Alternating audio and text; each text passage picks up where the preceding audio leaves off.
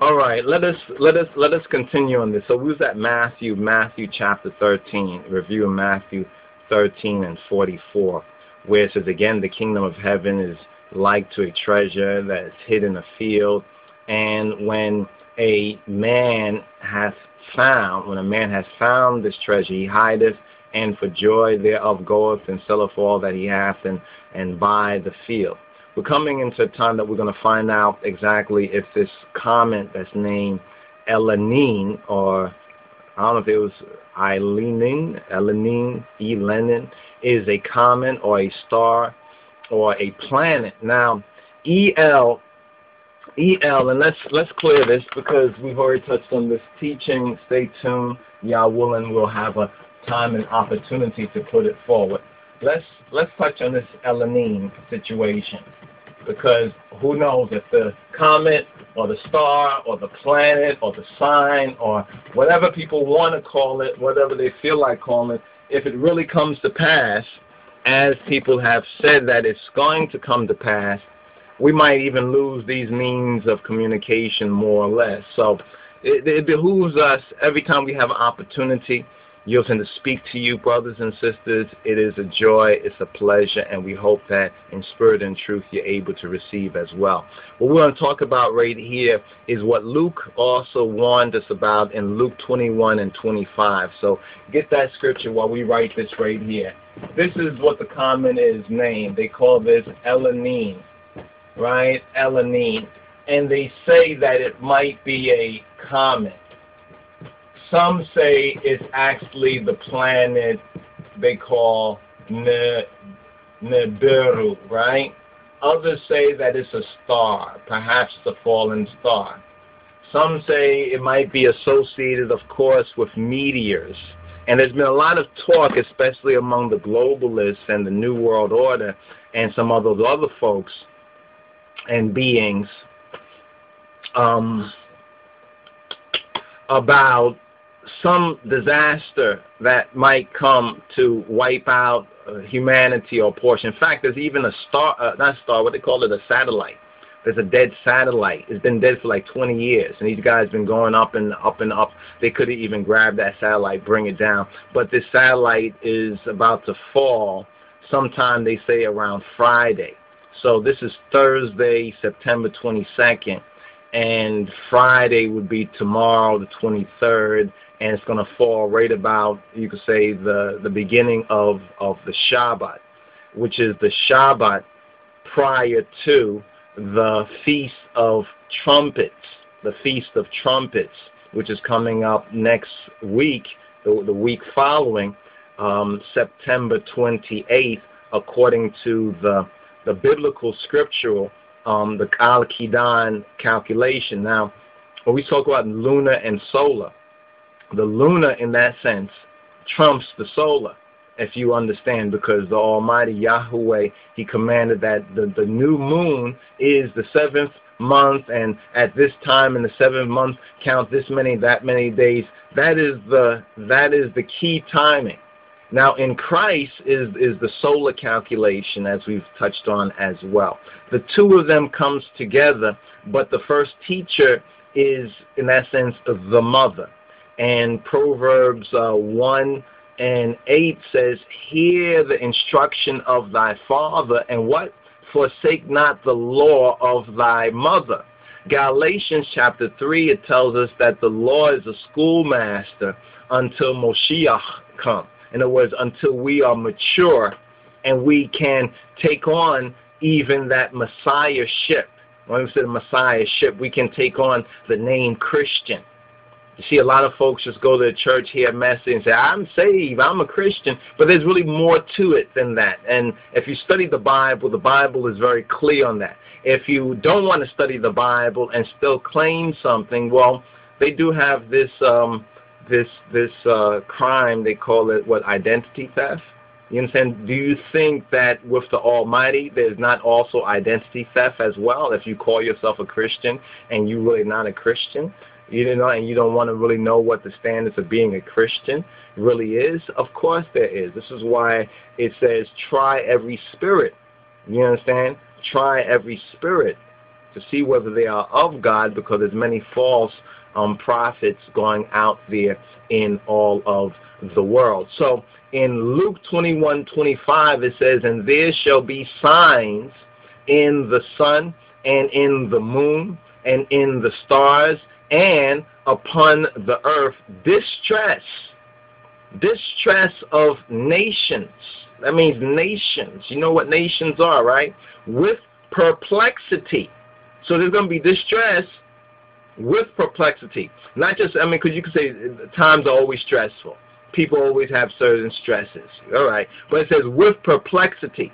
Not only that there will be stress, but there will be perplexity, confusion, not being, I can't figure this out, you know? And it says the sea and the waves roaring. The sea and the waves roaring. Now, you know the sea and the waves been in the news a whole lot. And so we don't have to regurgitate on that. Now, this Feast of Trumpets is known according to Torah, according to the Orit, or the law, or the foundation of the faith, which you could say the 5 books of Moses. You know what Christ will say, the law, and he says, you do err because you don't know the scriptures nor the power of God. If I say, I want the power of God to fall on me. Well, what about the knowledge? The knowledge of the scripture. How about that? Christ already told you the conditions. He says, you do err. You are in error, not knowing the scriptures nor the power of God. So one precedes as the prerequisite for the other. This is why Christ would tell the disciples after the resurrection in the book of Acts to stay in the upper room and to pray. You understand? And to fellowship and to pray and to wait and to be patient and to wait for the Holy Spirit to come upon you. In other words, to wait for your elevation. In other words, to wait for your graduate. In other words, wait until you're ready. Plain and simple. See, now we live in a world where stillness. In other words, when's the last time you have had an opportunity just to go into stillness? Not sleep, not fall off into oblivion, but just to go and just to be still. You understand? To be someplace where it's quiet. Just for a moment. Even if it's the middle of the night, you just wake up and you just, there's nothing, no noise or whatever, and just still. Do you know how much the soul desires that? But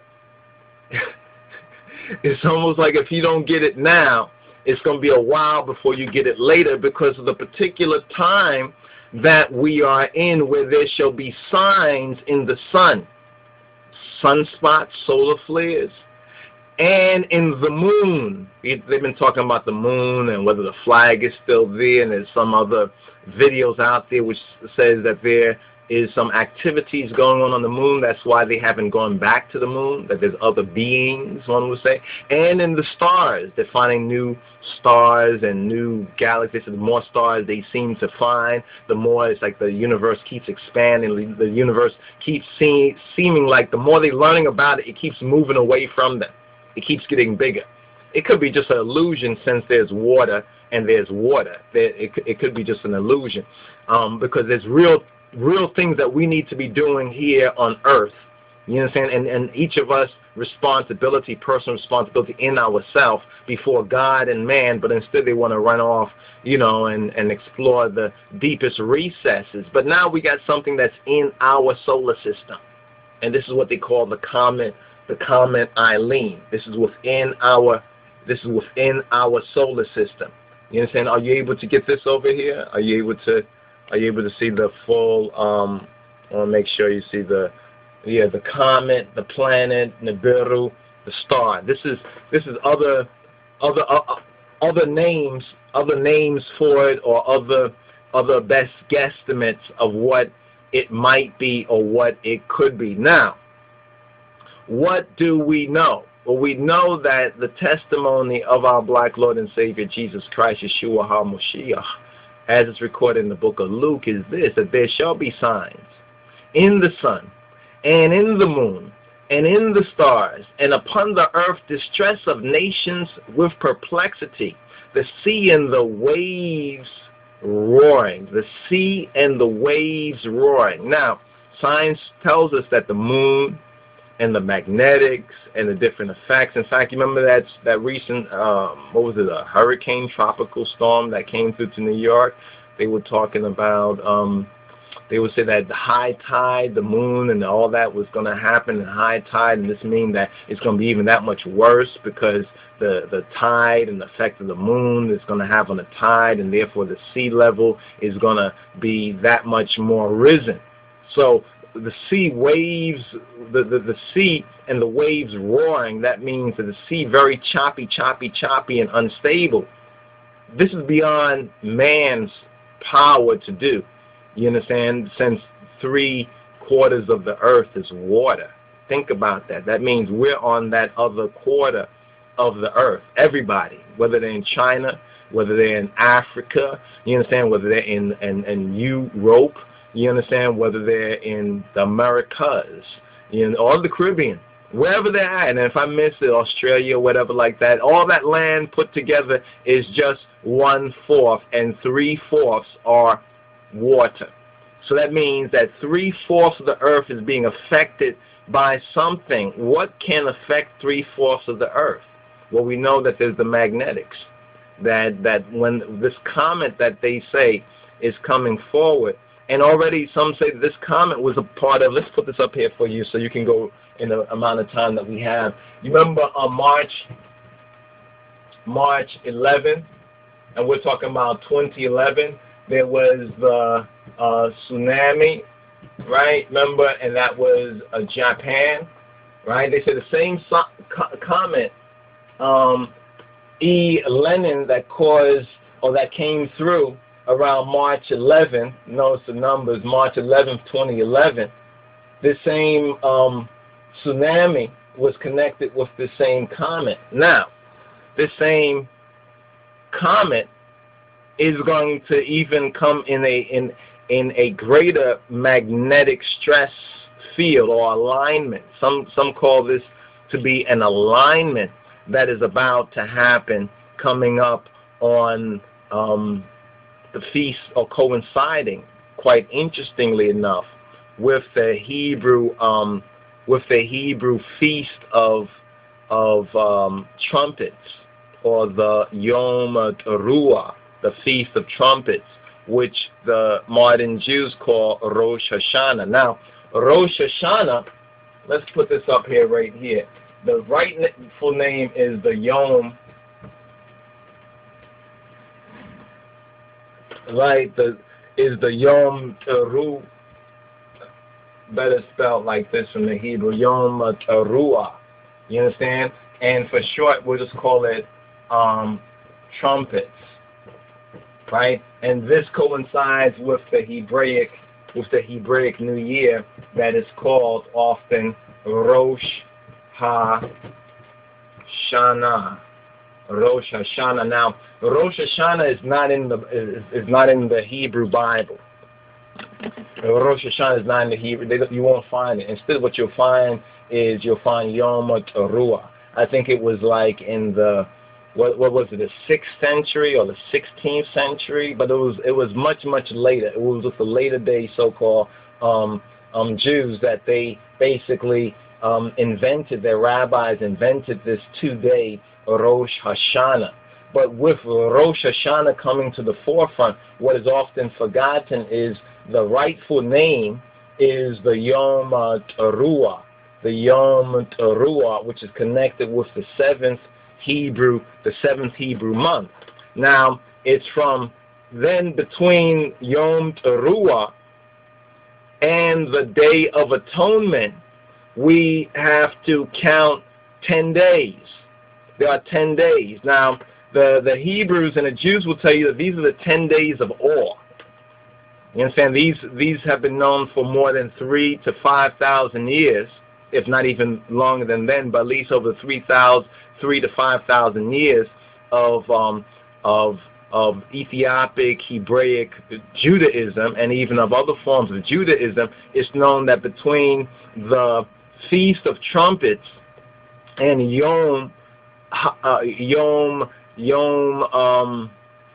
Kippur, or Kippurim, some would call it, which is the Day of Atonement, there are 10 days.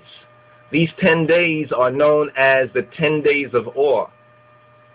Those who are into Revelation, the book of Revelation, probably know where it says, and ye shall be tried 10 days. Now, we're not saying that this is what's going to happen the next couple of days, but we're not saying that this might not happen, because what's happening is that when we are looking at the Hebraic calendar, we're putting it into proper order, and we're looking at these signs that are happening, and we're putting it all together, coming from a variety of other witnesses. All these things are stacking up. So even we, our group, as Rastafari or as Ethiopian Hebrews, may disagree with some cracker barrel white Christian somewhere. But when we're looking at the signs, we're seeing the same signs. You understand? So we can understand them a little bit better, and maybe they can understand us a little bit better. But the same signs are being revealed. You understand? Non-denominational, without any regard to race, creed, color, so forth and so on, because these are universal signs. So if there's a sign in the sun, that's universal. That means people over here will probably see it, and people over there will see it. Different nations, races, religions, or whatever. So this is a sign of the Almighty for His children and for His creatures to recognize. Now, September 28th to September 29th. This right here. This is what we wanted to actually announce. September 28th to 29th, because it's from actually the evening. The evening. Let's put this up here so you can. The evening. You understand? The evening. September 28th to the evening, September 29th. Now, some Christians are saying that, well, at this particular time we could see Jesus, Yeshua, return for the rapture of His bride, the church. So this is how some of the Christian denominations and groups are likely to interpret it. Now, we touched on some of these issues with the rapture, but more has to be said on it. But there's much more to put out, so we're going to continue from there. Let that be as it is. Now, this is the end of a world. This is the end of a particular world system. And we've been clarifying that the end of the world is the end of the Gentile dominion, or the Gentile world dominion. Another way to say it would be to say the end of white supremacy. And this is not personally directed to personal white people. Like some white people say, oh, you just don't like... No. The system that we live in, you understand, that has been basically ruling more or less for, or had dominion for the past 2,000 years, is a Greco-Roman, is a white system, an Anglo-European system. It's very clear. You understand? Which money is universally accepted? Okay, you know what I mean? Whose symbol, whose signs, as Christ will say, whose inscription is on that? You understand? Whose language on the dollar is Latin. So now that brings us to the Roman Empire. And the Roman Empire basically is the white supremacist. That's what Christ was showing. That's what the whole Bible's about. So when we say our black Lord and Savior Jesus Christ, you see, if white folks knew what they were talking about, they would be into black liberation too, especially if they were real Christians. But be that as it may, this is the end of a world, or of the world system. This is what's known as the Yom Hadin, or the Yom Ha'adon. You understand? The day of the Lord, or the day of judgment. Some say this is a rapture point. Now, connected with it is the NIBIRU, the TK or the Tiche, the Planet X. Some call it Planet X. Some call it the common ELENIN or ELENIN. You understand? Now, Daniel 9 and 27 is often brought into conjunction with this. So take down Daniel 9 and 27 and check this out. Now, some Christians have been opining on the Palestinian state. And what's interesting is that, you know, what's going on between the state of Israel and Palestine, and it is kind of interesting that on the 22nd, which is today, but on the 21st, Obama went to the, you know, he showed his two faces. You know, he showed that he has the Janus profile. He showed the two faces. He basically said, hey, why are you coming to the UN? You can't get nothing here. Go back. He basically hypocritically went against what he said 12 months earlier, that a Palestinian, you remember the whole thing about the Palestinian state. So there's other people probably already talking about that ad nauseum and in more detail. So we're just pointing that these are some very interesting, curious things that in the matrix of things all have a role to play. So we should note that too. The Palestinian state, Obama at the UN, Obama's flip-flop, or his saying, he telling the Palestinian, you ain't getting nothing. Why you come here? It's not about talking. Now the UN can't give you nothing. But then stop for a moment. Wasn't the UN the one who voted the state of Israel? So how are you going to say the Palestinian? Oh, he's running for 2012. Oh, okay, I get it. You know, basically, but there must be consequences, and you know, because these are people's lives are involved, and so forth and so on. And a lot of people believe what he said 12 months ago, but it's his word that he'll have to deal with. Anyway, the rapture, or the Natsal, the rapture is also connected with it. Now, there is a rapture in Scripture. There is a rapture in the Bible. What we've been saying is not as it has been popularized, you understand, in a host of movies and Christian kind of documentaries and other speculation. It's not like that. Just like the white Jesus is not the Jesus, you know what I mean? Then their interpretation of the rapture is not the real rapture. They may have some points correctly. They may have some of their strong concordance, look up, study words, right? You know what I'm saying? But their mind state, they are still conformed to the world, because they don't want to recognize that the end of the world is the end of white supremacy, of the Gentile world dominion, that if they happen to be white too, they are part of that. You understand? And the reason why is that they don't want to hold to truth over their own kind, over their own racial kind. And this is not to say that we think Obama is any kind of a messianic figure, but he might be a messianic figure. And based on what his flip-flop, he might be a anti-messianic figure. So he's a messianic figure, but not in the way that you would think he is. Now, of course, this doesn't get me too many kudos with a lot of black folks who still are like in a frozen psychological state, wondering what Obama is going to do, and things are getting worse and worse and worse and worse for them. But be that as it may, what's done is done, and let us move forward. So Revelation 12:1 is a sign that is also connected with this. Revelation 12:1. We've touched on Revelation 12:1. That's the woman who's clothed with the sun. Some say that is the constellation of the Virgin, or the constellation of Virgo. And this is also linked with the feast, or the festival of trumpets. They say this is the Hebrew wedding, or this is the idea of the Jewish wedding, is also an idea of the rapture, also an idea of the Maranatha, also an idea of Christ coming for the church, as pointed out in the book of Revelation. So all of Revelation can be based, in a sense, on a wedding. Remember how Christ in his parables, the Messiah in the recorded parables, he speaks about it's like a father having a wedding for his son.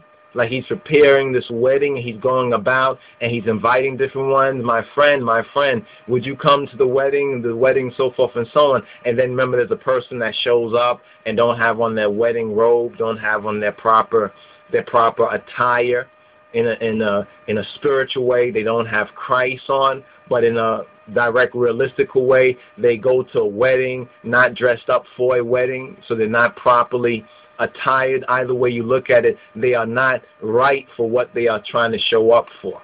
They have not prepared. It's so a lack of preparation or an outright disrespect. In other words, a lot of folks will come along and try to ride this bandwagon too as soon as they get a couple more demonstrations. But whether they will prepare themselves, do the preparatory work that they should within, take that personal responsibility, in other words, to grow up to him in all things, to study and show themselves approved. That will show. That will demonstrate later on whether they have their proper garments on. So when we look at that example right there, we have Revelation 12:1, the woman clothed with the sun, a link with the constellation of Virgo, a link with the Feast of Trumpets, a link with the Jewish or the Judah-ish idea of wedding, or the biblical Hebraic type of wedding / the rapture, Marantha, come, O Lord. Now, Shalom and Shavua Hupa, September 28th, 2011, Feast of Trumpets Rapture. Feast of Trumpets Rapture. Now, what does the Shavua, really Shavua, but the German and Polish Jews, they'll say probably Shavua, but what does Shavua Hupa mean? Shavua or Shavua Hupa is the bridal week. There's what's known as the bridal week. Now, why is this bridal week important? Because it's a period of 7. It's a period of the Sheba, or a period of 7 that is spent by the newlyweds in the honeymoon. Get the word honeymoon, right? The honeymoon chamber. Now, what is the honeymoon chamber? Well, interpretively, the honeymoon chamber could be nothing other than, on one hand, the New Jerusalem.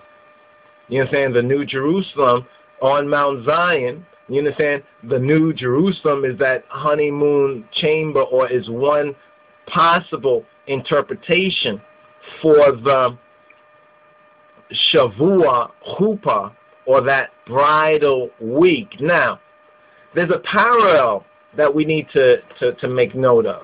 And the parallel is the same Daniel 9:27 verse, where in Daniel 9:27 it speaks of the peace covenant, that there would be a peace covenant.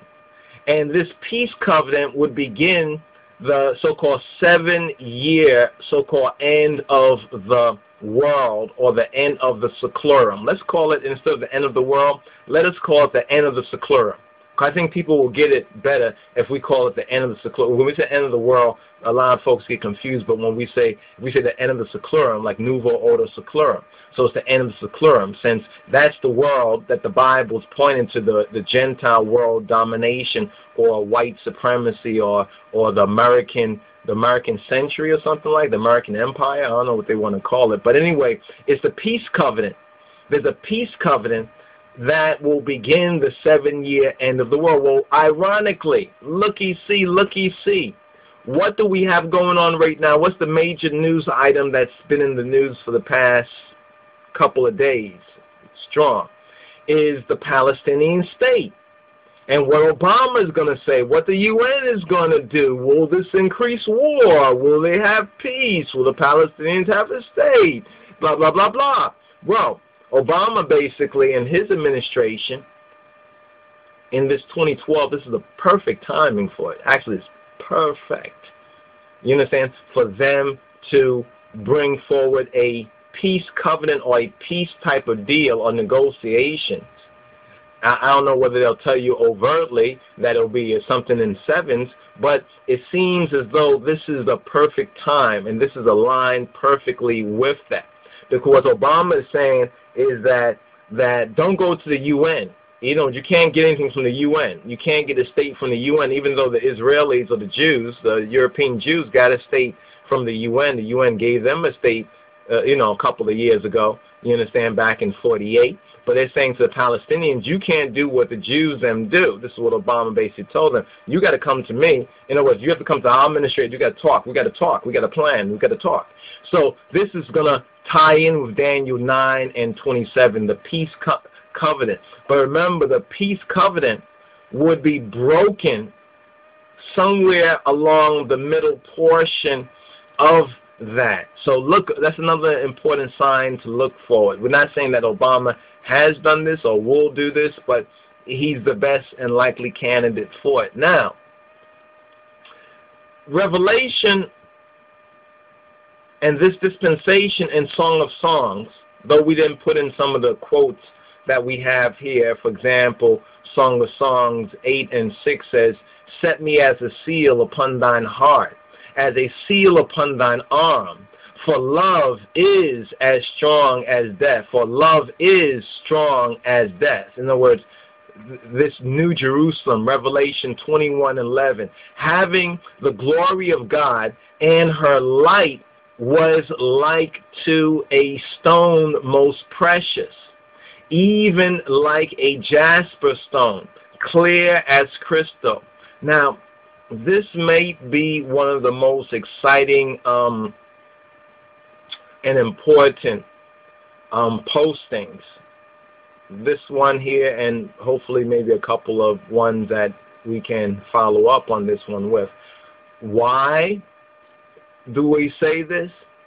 Because this September, this year, this eve, this is the eve of a very important time too. 2011 is just one of the major signs. So with everything that's happening in the heavens and on the earth, this is a very important time. You understand? And this might be one of the most important videos. One of them. There's a lot of other good ones out there where different folks are putting different things together. It's kind of unfortunate that we don't have the option to really bring everything together, but there's been a long time that many of these key issues have been talked about. So ones and ones are without excuse. You understand? It seems like, yeah, all right, yeah, even Beelzebub and the rest of them want to take a look, you understand, at what we're saying. You know, do we know anything that they don't know? Perhaps. Anyway, this September, the church. Now, when we say the church, we're not talking about outer church. Remember what Kadamawi Haile Selassie, what His Imperial Majesty said concerning the church. And we don't want to even paraphrase, but we want to invoke His Majesty's own words. He was asked by Dr. Hoffman, and this is from one of our books, Rastafari preliminary notes to the HIM Haile Selassie Amharic Bible, to the Book of the Seven Seals. All right, this is a preliminary notes, an introduction to the Book of the Seven Seals, His Imperial Majesty's Bible. Here we have on page 144, Dr. Hoffman, who interviews the Lutheran interview, is also called 1968, the Christmas Day interview of His Imperial Majesty with Dr. Oswald Hoffman. Dr. Hoffman asks our Father, asks His Imperial Majesty, Your Imperial Majesty, as a member of the body of Christ, what do you expect of the church? Interesting. His Imperial Majesty Haile Selassie I says, the church is not merely a building. Unfortunately, this message, you could shout it at some so-called Christians. They don't get it. The church is the faithful fulfillment of the Christian life. This is what the church is. The church is not your building. So when we're speaking now about the church, about the bride of Yeshua, our black Lord and Savior, and we're speaking about the bridegroom's arrival, you understand, which some look at as being connected with the arrival at the rapture. When we put these things together, we need to first of all understand the terms that we're using in their proper context. first and foremostly that the church is the bride of Christos, the bride of Christ. But the church is not merely, you understand, a building. The church is the faithful fulfillment of the Christian life and its requirements.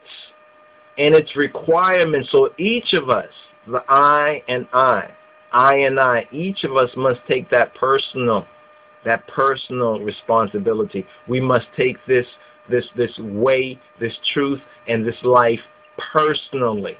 It's a personal thing.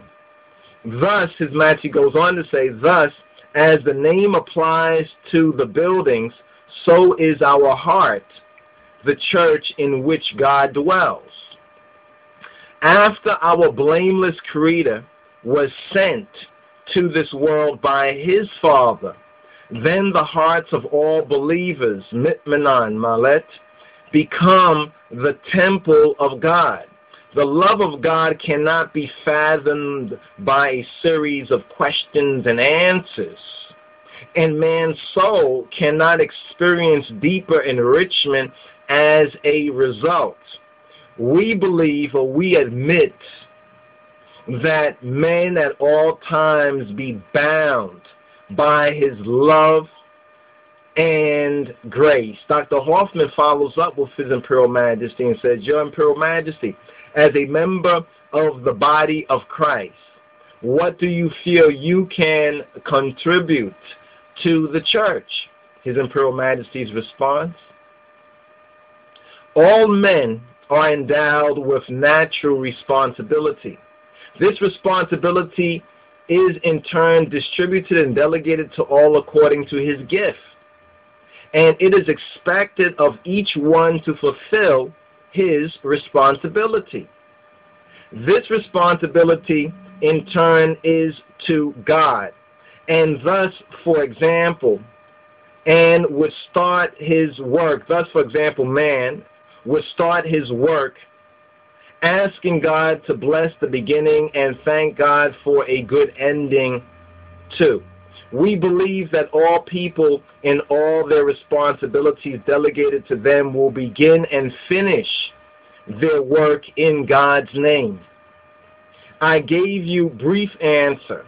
If we go into detail, we would have to spend a long time discussing. And it's interesting that Dr. Hoffman would follow up and says, it is a magnificent answer, and I am deeply grateful for it. To turn to another subject, Your Imperial Majesty, are there any passages of the Bible that have become especially meaningful to you? His Majesty's response, I have the highest respect for the Bible as a whole. We also recognize the rightful name the Bible bears. We find that in all the periods of the Old Testament and the times of the patriarch kings and prophets, great miracles were done. On the other hand, the time in which our Lord himself gave the command to go to all the world and to preach is also of high value. Then Mark, Matthew, Luke, and John, the four Gospels in which the sayings of our Lord are recorded, are pillars for all men on the earth. Therefore, the Bible should not be cut into portions. One more, please. Just stay tuned. Just stay right there. Dr. Hoffman now says, as a mature Christian, which means that even Dr. Hoffman and true Christians recognize there is a baby Christian, like a newborn babe, and then there are the sons and the daughters and the more mature Christians. So there is a maturity in Christianity, but a lot of this has been lost in this counterfeit Christianity and this kind of stuff that a lot of people they like this, but they're ignorant. It's like a child would like to eat sugar and candy even before bed, but this eventually will get that child sick and might even kill that child. But Dr. Hoffman asks, as a mature Christian, have you a special word for young people of these days? And this is our special word for the brothers and sisters and some of the young people who may be tuning in to this broadcast. His Imperial Majesty Haile Selassie says, On this occasion, I address all those within our empire. Our Christianity is not restricted to a given church, and I stress above all that we do not wish to make distinctions. My advice to all is to fulfill the 10 Commandments. You are aware of the contents of the 10 Commandments and can elaborate on it. If the nation for which I am the emperor, or Nebuchadnezzar, King of Kings, follows and accepts this, since it is also what I accept and follow, I would believe our country is not only historically Christian, but also actively Christian. Now there's much more to this interview. Get a copy of this, but you can even find the interview online if you look it up. His Imperial Majesty's interview with His Imperial Majesty, so forth and so on. Our main point in touching on that is because it also touches on what's going on in this present time. The match was struck in Ethiopia again. This time the spiritual warfare match was struck in Ethiopia. But the flames are burning the world. When we look in the West too, there's a debate on about religion in the classroom. In America, they were successful to some great extent to remove God from the classroom. Currently, we see a rise in immorality. But this immorality, they are trying to sell us on this immorality, and they're trying to call this immorality the so-called new normal. The new normal. That this is the new normal. They're trying to say that this is the way that we all are going to be living, so get with it. But Jah is not mocked, O world, and those who believe in the world. You are mocked. You understand? You are the one who's mocked, not Jah. God is not mocked, but the world is mocked. And if what we've been meditating on, reading, and most of all spiritually feeling is true, we are going to head through a very interesting time. You understand? Where we're going to see, you understand, and feel it in real ways, the mockery of the world, but no mockery of Jah, where ones are going to recognize that they probably should have kept the Bible in the classroom. They probably shouldn't have allowed this abortion thing, you know, to become like the Rastafari song. Remember that song? How many of you remember that one? I forgot who did it. Somebody, if you know the name, who done this, and I could look it up on the internet. But anyway, some of y'all know who I into the music. What's that Rastafari song, the reggae song? Abortion, killing, a murder. Whoa! Oh Lord! Now, abortion, killing is murder. I know there's those unique cases. What if a woman was raped? Should she still have to bear the child or something like that? What if she has a medical condition? You know, they are going to the exceptions. Well, exceptions are just that, exceptions. But we live in a time where everybody thinks that everything concerning them. We live in a very self-righteous, deluded age. The world, however, this September may really see, and I think it's already should have seen some of the handwriting on the wall, but it's going to see more, though it might not understand the language it's written in, more of the handwriting on the wall. In other words, Babylon's death warrant has been issued. We're here to announce that Babylon's death warrant has been issued. You remember in the interview with His Majesty where we just read a portion of it? His Majesty said, I do not wish to make distinctions. Do you know why he said that? Why he didn't wish to make distinctions? Not because he believed that everybody is equally doing the right thing. But in his position, for him to make distinctions at that time would bring things into judgment. You understand? Would bring it into judgment at that time. Thankfully, he knew that we, and many of us were so young then, you understand, we would have had maybe very little opportunity if we were to rely or deep end, on our parents and the other generation to maybe find what we have found. the half of the story that's never been told before in the light of Rastafari. But this September, the handwriting is on the wall. The earth has received this planet, the Babylonian system, the rulers, the fallen being. They have received their death warrant. Really, I think it's an arrest warrant first. The first is the arrest warrant. You understand? And then the trial. You understand? People say they've already been put on trial. No, the day of judgment is a day of judging these things. It's a day of bringing these things. But first you have to bring the convicted. You understand? First you have to put them under arrest. You have to bind them up. You understand? So what will bind up this new world order? Because there's been people who've been preaching and proclaiming this word in various different ways. And ones have been turning deaf to it because there is so much distraction. There's so much distraction that exists out there, you understand, that has been allowing people to say, oh, I'm not into that religious, that God stuff, because they always ask for money or something. You know, they find any little thing to distract them because of the multimedia. You see this multimedia and this technology, and people are telling you clearly, I cannot live without my cell phone. I cannot live without my such and such. It's not because well, still, they're saying they can't live without it, so it's because of idolatry. I mean, there are some good things that you can, you could call, communicate with family, loved ones, and such, and send them information back, and that's all great. But some people are so wrapped up into this and caught up on this so-called, this new normal. You understand that the only thing that will get their attention is for something to come and to wipe that out the way. To cripple, cramp, and to paralyze that.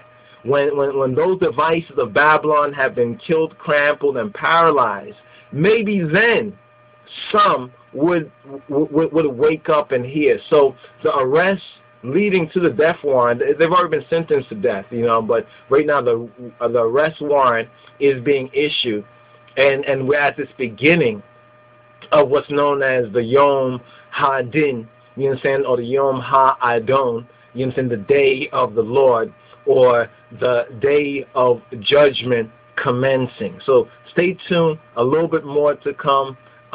Yah willing, stay tuned to the next part of this, all right? Shalom, Rastafari.